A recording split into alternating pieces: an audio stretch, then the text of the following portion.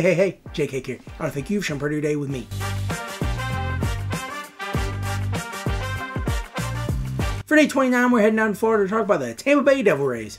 I know they're no longer the Devil Rays. I just really like to think back when they had the neon colors, the purple and like the neon yellow, you know, back in the day. In any case, the Rays were second in the AL East with a record of 99-63 and a positive 195 run differential. Because the team is not full of household names, the category leaders were probably all ones that you're aware of. Randy Arozarena led the team in at-bats, triples, walks, and strikeouts, and was tied for the most runs. Yandy Diaz was the other person he was tied with runs, and he also led the team in hits, doubles, total bases, batting average, on-base percentage, slugging, and on-base plus slugging. Isaac Paredes led the team in home runs and RBIs, while Josh Lowe led the team in stolen bases. Speaking of Josh Lowe, this guy performed a little better than big brother Nate, just by a little bit. He did crank 3 more home runs and have 1 more RBI. He also stole another 31 bases than Nate, but it's all good. Nate's not a base stealer. Nate is a walker. However, in Josh's first full year at the major league level, he's not considered a rookie anymore because he did surpass the number of at-bats and or games required to still be considered a rookie. He did very well contributing to this team and honestly helped him do pretty well, and he will look to build on that. However, he will absolutely need to be better against lefties or else he could find himself in somewhat of a platoon again.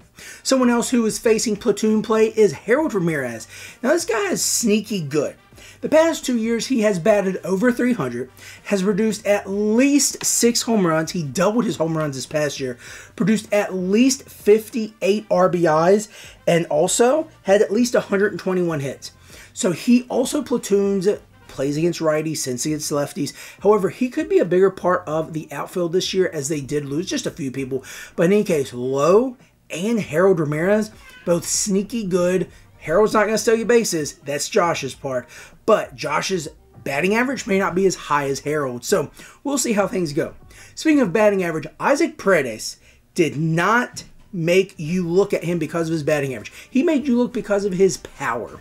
This man spent his first few seasons in Detroit and really didn't have a way to a starting lineup position because some guy named Miguel Cabrera was at first, and then they drafted some guy from Arizona State, Spencer Torkelson, and then at third, you had, of course, the famous Jeimer Candelario. We've talked about him multiple times before in this series. And then, you know, Colt Keith, he's second and third, Matt Verling. So in any case, Isaac Paredes wasn't getting the love he really deserved. Now, again, he's not going to kill you with his batting average, but he's going to kill you with some home runs and some RBI production. In 250 games played with the Rays, he has hit 51 home runs and produced 140 RBIs. Paredes actually came over from the Tigers as the Rays sent Austin Meadows to the Motor City. You talk about return on investment. While, yes, Meadows had a lot of potential, he is absolutely not developed. He's not been able to overcome some of the things that have been stopping him from being a productive major leaguer. He is still in Detroit, and his brother Parker is going to be with him, so maybe that will help him. But in any case, Paredes is absolutely flourishing down in Tampa. And again, with that first, second, and third base eligibility, fantasy-wise, he will be able to play pretty much anywhere for you, and who knows? He may very well be your home run leader. Now let's talk about the bottom half of the lineup. They're not household names unless you're familiar with where they came from before landing with the Rays.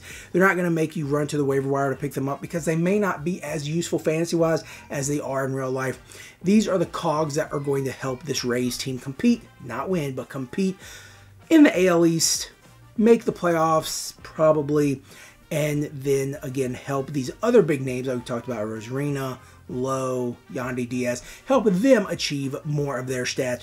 Some of these guys include Jose Siri, who did have 25 home runs, Jose Caballero, who came over from Seattle Mariners, who had 26 stolen bases. Also, Taylor Walls last year had 44 walks and 22 stolen bases. Ahmed Rosario came over. He's bounced around a few times, but the last good season he had was 2022 with the Cleveland Guardians or Indians. He did bat .289 with 86 runs scored and 11 stolen bases. And finally, Curtis Mead. He is a nice prospect in this rotation that they have at third base. Yandy Diaz can play first and third. They obviously have Junior Caminero, who is going to be the incumbent. He is going to be the guy who's going to come up, be called up first. Mead and Caminero had cups of coffee with the team last year. They both performed decently well, but there's a lot more hype around Caminero. So I see him coming up. Mead might get a call later. He's probably going to have to move different positions as, again, third base may very well be blocked. As we transition to pitching, this was a Zach Eflin show. He led in everything except ERA, which went to Shane McClanahan before he got hurt. The holds went to Colin Poach, and the saves went to Pete Fairbanks. Overall, this is a very strong pitching rotation. However, they're not the healthiest. There were several injuries last year that really prevented this team from firing on all cylinders, and I think if they had all their guys present and healthy, 100%, ready to go, this team would have absolutely won the AL East and probably went a little further in the playoffs. I do want to talk about each of the guys that were hurt, and so you can see what this team was missing at different parts in the year.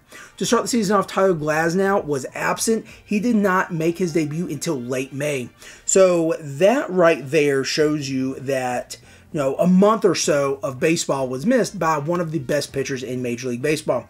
That probably cost him a few games, and with a 99-win season, the Orioles won 101 games. In that month span, they probably could have won another 3 games had Glasnow been pitching. Now, not blaming it all on him, I'm just saying that absolutely could have been the case. Someone else who got hurt or was not able to pitch as much for them was Jeffrey Springs. He got hurt in the middle of April and was out for the rest of the season. He was only able to make 3 starts. Now again, that's another 3 starts that could have been made to act as a stopgap between Springs and Glasnow coming back. Potentially 3 more wins. Again, not blaming it on the pitching, but just saying that these are 3 games that you don't think anything of because, oh, it's early in the season, but late in the season, obviously, came back to bite him a little bit. Drew Rasmussen, that was hurt in mid-May, also had to have surgery and has been out for a little bit. He was doing pretty well, having I would say a career year. The Rays always seem to get some of the best out of their pitching. The 4th player in this unfortunate rotation of pitchers was Taj Bradley. He did miss all of August, and that was another group of games that absolutely came back to bite the Rays in the butt. Finally, the 5th guy, Shane McClanahan, he made it all the way until early August when he started having issues and had to be shut down. So that right there gives you 4 pitchers who missed chunks of the year, not just weeks, but chunks, like months of the year, that absolutely could have played a vital role in getting this team over that hump. I really do think this could have been the best rotation in all of baseball. They could have definitely led the Rays to the best record in all of baseball. Speaking of records, I think the Aaron Savali trade is going to do nothing but improve the record moving forward for the Rays. He was doing well with the Indians, the AL Central. However, now he's coming to a much tougher division, the AL East, and you can definitely tell from the 10 games he was with the Rays last year after the trade, he did end up with a 5+ ERA. However, he only had 11 walks, and he did strike out 58 guys in 45 innings, so that's a good sign. The trade that brought Savali over sent Kyle Manzardo up to the Indians. I don't know where he's going to fit in there because Josh Naylor, last time I checked, is pretty good. Next guy we're talking about is Taj Bradley. He had to have his innings monitored because he was traveling between the majors and AAA, pitching every so often just to make sure he was still loose, but the Rays wanted to make sure this guy, this kid really, because he is so young, was making the most of his appearances. He did pitch 37 innings in the minors and 104 innings in the majors. The ERA wasn't great. It was above 5. However, he did strike out 129 in just those 104 innings. He did also walk 39, so that wasn't sexy, but there's a lot of good to come from Taj Bradley moving forward. He is going to start the year on the IL, so that's not great, but that's going to be something later for him to look at and say, what can I do to be healthier? What can I do to preserve my arm? And better yet, what can I do now that I'm healthy to do the very best for this team? The Rays have already added a few guys to the 60-day IL, Rasmussen, Springs, and McClanahan. However, Taj Bradley cannot be added or probably will not be added to the 15-day IL until opening day. So this is going to cause a little more angst around this rotation because some of these guys are not primed to be fully stretched out starters at this point in time. Some of these guys have not been starters per se and have provided more long relief, which that's going to be a little more taxing on the bullpen. They do still have a lot of great guys: Pete Fairbanks, Colin Post, Jason Adam. They added a few new guys: Chris Davinsky, Phil Maton, who came in from the Astros, so if I mispronounce his name, it's okay because he was an Astro. However, they lost a few arms, not only in the rotation, but also in the bullpen. We're going to get to those in a second. But overall, this bullpen is going to have to work a little harder until some of these main guys come back. It's going to be a long year for them. Again, they're going to compete. I don't think they're going to win the division.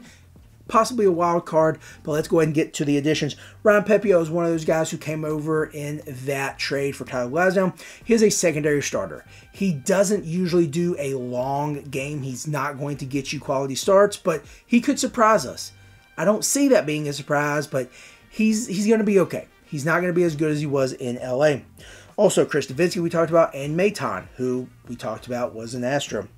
Also, Richie Palacios. This guy has a lot of speed, came over from the Cardinals organization.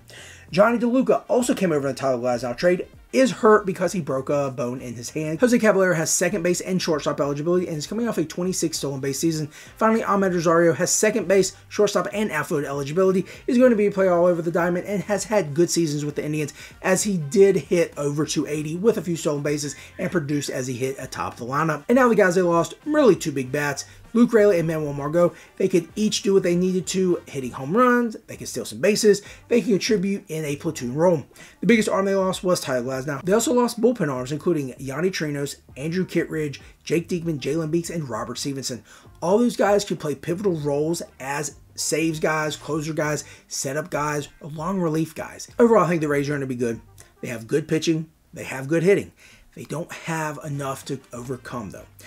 Once the pitchers come back around midseason, if they can get back into form and really give them a boost that second half, who knows what could happen. But I don't know if they have enough firepower to overcome the Yankees, to overcome the Blue Jays, especially the Blue Jay pitching. That's what I'm really worried about. But I think the Rays are going to compete. They could very well get a wild card. They absolutely had every opportunity to be a 100-plus win team last year, but injuries ravaged them. The final day of 30 teams in 30 days is going to be tomorrow as we talk about the Baltimore Orioles. We're going to travel to Maryland. I spent time in Maryland. I did not like my time in Maryland. So hopefully this next talk about the Orioles was better than my time in Maryland. In any case, I'm looking forward to day 30 of 30 teams in 30 days. This is Jake Cake, and I want to thank you for sharing part of your day with me.